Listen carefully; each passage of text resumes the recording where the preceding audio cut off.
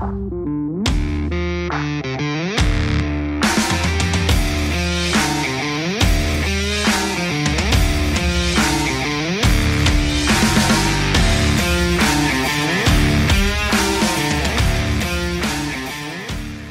guys, it's Junior. Welcome back to my channel here at Horsepower Warehouse. Before we get going in the garage here, I wanted to do a proper send-off to a car that we just finished. 1967 convertible, Goodwood green, saddle tan car.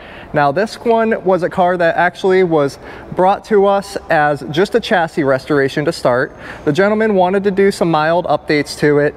Mainly he wanted to add air conditioning, power steering, power brakes, do a refresh of the chassis, just making it an overall nicer driving car. It came to us as a side pipe car, so we wanted to go ahead and convert it to a rear exit exhaust car. In doing so, I had to change the rear exhaust panel, going from a side pipe car with a solid rear exhaust panel to the converted panel where the exhaust runs through it.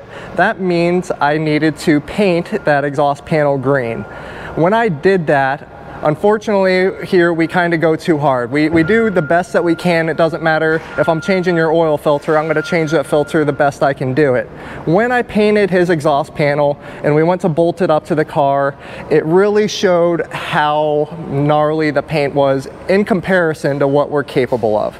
Now the paint wasn't really super awful. I mean, such that we didn't even consider it as needing a paint job until we really tried to bolt up that exhaust panel. And then sure enough, guys, you know, it's just, he really saw what we were capable of. So we sent that through the painter. That one went through Joe. I have two incredibly capable guys that are working with me for my paint jobs. Joe and Josh, they are best in the business. If I had to travel to New York or California to get my cars painted by them, that's where I would be traveling to have those guys lay their fingers on my car.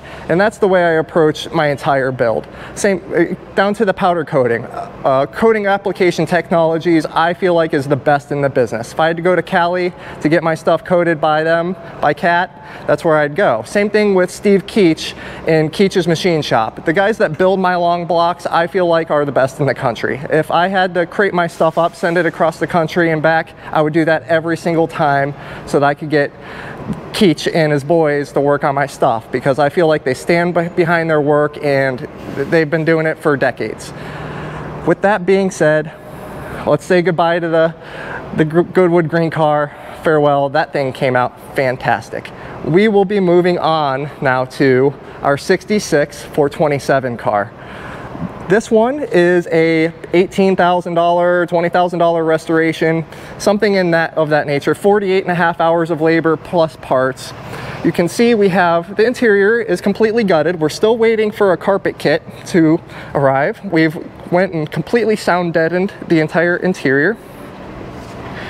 On the engine bay side of things, you can see things are looking a little bit nicer now than when we first started. Of course, if you've been watching my channel previously, you know that I have made the statement that there is no correct way to paint an engine with it in the car. You're always going to have some sort of sacrifice. With this one, I actually took all of the accessories off, valve covers off, oil pan off, exhaust manifolds off, water pump off. Everything was pretty much stripped so I can get it to where it looks like now. It looks like it was painted out of the car, but to be honest with you guys, the engine did not come out in this case just because we didn't have enough time. In 48.5 hours, it wasn't just an engine paint. It was complete decontamination of the bottom of the car, strip all the body, do all the interior. We're putting a new set of tires on it. I added power brakes. So this one, it looks a lot more fresh and tidy. So this was like a cosmetic refresh mixed with a really, really intensive tune-up, I guess is what I would consider this one. Also little things like air cleaner lids. We're gonna be rebuilding the glove box, hoses and belts, so on and so forth. Just kind of giving it a full refresh so that this gentleman can actually get it out on the road and enjoy it. You can see Ivana did the reskin on the seats, The old seats look yellow and gnarly. The new seats look absolutely awesome. I gave her a one-day lesson on just upholstery and she just knocked it out of the park. So thank you, Ivana, for killing it. She's back there still working.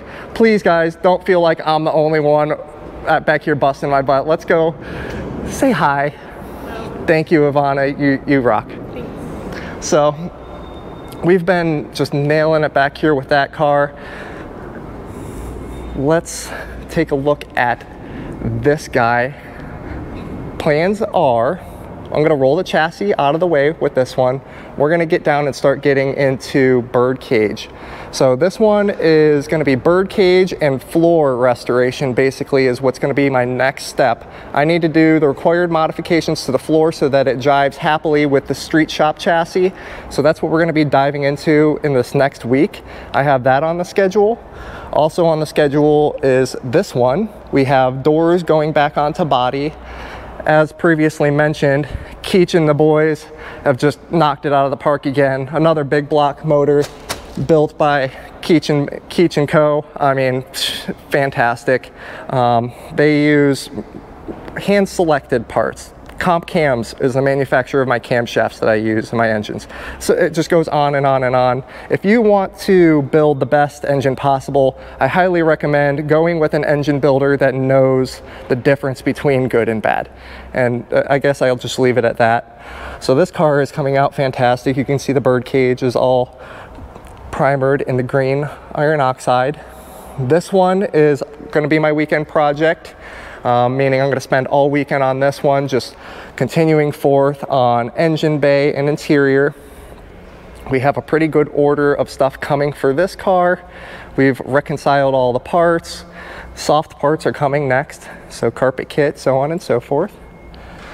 This car is just coming out really, really, really nice. Unfortunately, it was missing quite a few parts when they delivered this car to me. It was brought to me in a trailer as kind of a basket case, so to speak. But I'm going through and right now sourcing a couple of the missing pieces that are going to be necessary to get this one going. This one was head to head. It was in a race with that green Goodwood car. This one is 99% there. I'm almost there. Literally bolt seats in it, put the hood on it, take it to upholstery, alignment, and then shakedown. If you ask me, one of the most important parts of the restoration is the shakedown. So no matter what I do, no matter how many cars I build, I'm building a vintage machine. I have to be able to drive it and torque things, put things through heat cycles, make sure new parts don't become faulty new parts, so to speak.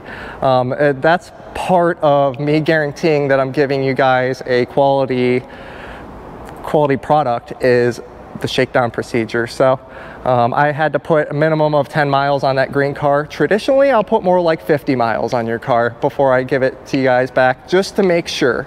I will do a dozen or more heat cycles, and I run it all around town basically, and I'll burn at least a tank of gas or so, just back and forth and stop and go. Seating in things like brake shoes, clutch, so on and so forth. So yeah, if you ask me, that's probably one of the most important parts of the restoration, is the follow up at the very end, and just making sure that everything is right for you guys. So comment down below if there's anything that you guys want to see. I thank you guys so much for joining me, and until next time, take care.